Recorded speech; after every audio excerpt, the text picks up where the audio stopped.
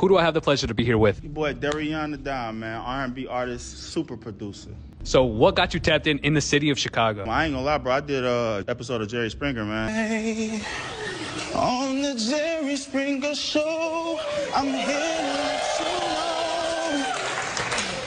And that really got me locked in with pretty much everybody in the city. Everybody knew who I was after that. I'm also producing a track for FBG Duck. Who was one of the best collaborations you've made that impacted your career? As of right now, I have a song with Big Estate, Clips, and Bobby Shmurda. Right now, that's impacting me like really hard. It's put me on the charts. I have a RIAA plaque with him for over 1 million views, 1 million streams. I also have a single with Ink Dog and Queendom Come. Queendom Come she's pretty much the queen of Houston. She made the song, Get That Bread, Get That Head, Then Leave, Peace Out. Really, I got that feature first, and then this Bobby Shmurda feature came up next. So that's really what's impacting my career as an artist as of right now. One piece of advice your mom gave you before the fame and then after? I ain't gonna lie, my mama told me to stop making trash music. She told me to stop making trash music, for real, for real. And she really told me to just make it be felt by the people. If I don't feel it, they won't feel it. That's the biggest piece of advice that my mother gave to me.